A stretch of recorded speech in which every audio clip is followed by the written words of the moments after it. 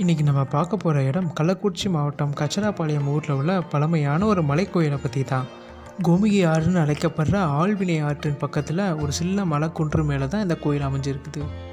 இன்றைக்கி சிதிலமடைஞ்சு இருக்கிற அந்த கோயில் தன்னகத்தே பழமையான ரகசியங்கள் பலவற்றை கொண்டு இருக்குது. படிகள் மேலே ஏறி மலை மேலே ஏறினா அழகிய தோரண வாயில்கள் நம்மளை வரவேற்கிறது. முழுவதுமாக கற்களாலேயே கட்டப்பட்ட அந்த கோயில் பார்க்க மிகவும் பிரமிப்பாக இருக்கும்.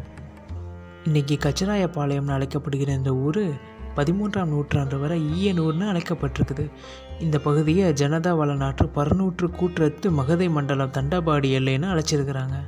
இவ்வளோ பழமையான அந்த ஊரில் உள்ள கோயிலை கட்டினது யாராக இருக்கும்? சோழர்களா? வேறு யாராக இருக்கும்? வாங்க பார்க்கலாம்.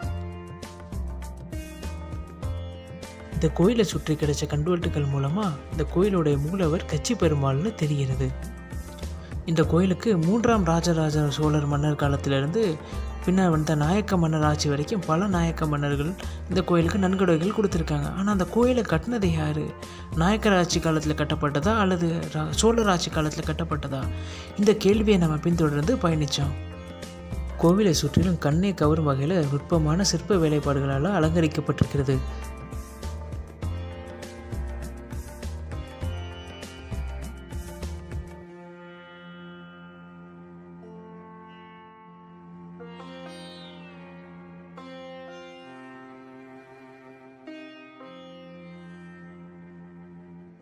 இந்த கோயிலை சுற்றி 25 கல்வெட்டுகள் கிடைக்கப்பட்டிருக்கு. அதில் 4 கல்வெட்டுகளை படிக்க முடியாத அளவுக்கு சிதிலமடைஞ்சு இருக்குது.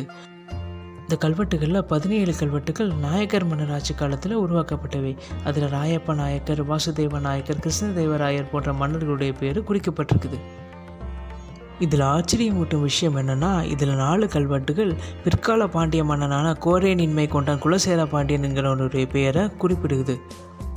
இந்த கோயில் பாண்டிய மன்னர்களால் உருவாக்கப்பட்டிருக்குது என்பதற்கு ஆதாரமாக இந்த கோயிலை சுற்றி பல இடங்களில் பாண்டியர்களுடைய இரட்டை மீன் சின்னம் மற்றும் செங்கோல் காட்சியளிக்குது.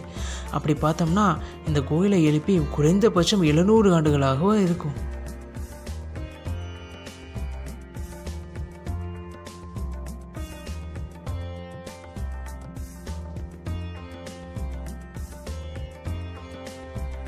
ஆன்மீகம் சம்பந்தமான விஷயங்களை தவிர்த்து இந்த கல்வெட்டுகளில் அந்த காலத்து மக்களுடைய வாழ்வியல் முறை, மன்னராட்சி முறை, வரி வசூல் முறைன்னு பல தகவல்கள் கூறப்பட்டிருக்குது.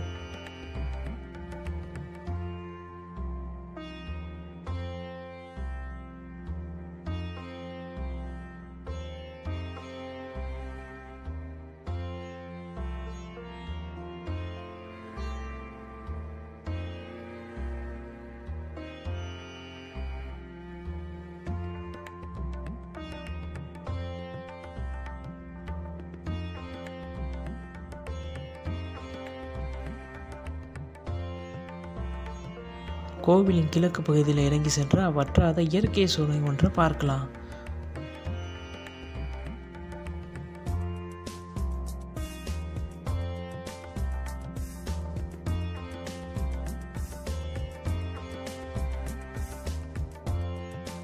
மலைக்குன்றின் மேலே இருந்து பார்த்தா புதிதாக எழுப்பப்பட்டிருக்கிற வரதராஜ பெருமாள் கோயிலை பார்க்க முடியுது.